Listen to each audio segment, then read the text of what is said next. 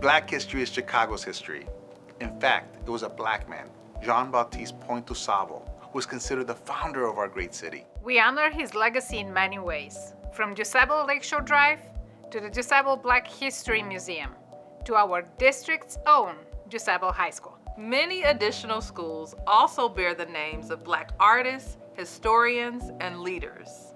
Schools like Oscar DePriest Elementary, which was named for Chicago's first ever Black alderman. And Al Raby High School, which honors the life and legacy of a CPS teacher, activist, and civil rights leader who fought against racism in education, housing, and employment practices. Gwendolyn Brooks High School honors the first Black woman to be named U.S. Poet Laureate. These and other Black leaders paved the way for future CPS students. Students like Margaret Burroughs, a graduate of Inglewood High School, who went on to found Chicago's DuSable Black History Museum and the Southside Community Arts Center.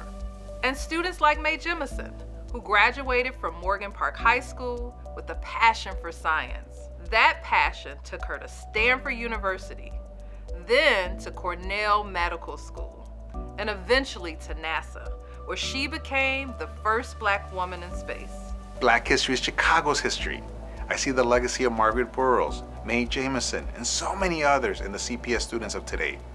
35% of our current students are African American, and I want them to have the education they need to build on the legacy of the CPS alumni who came before them. We also want our Black students to see themselves reflected in the adults who surround them every day.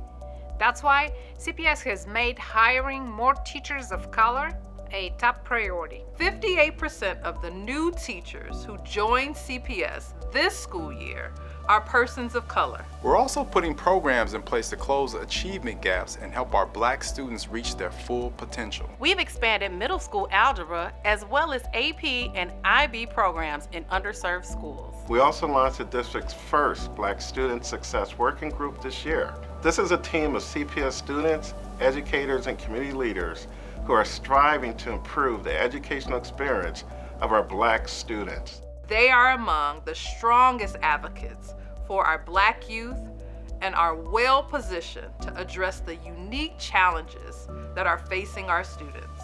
Black history is Chicago's history.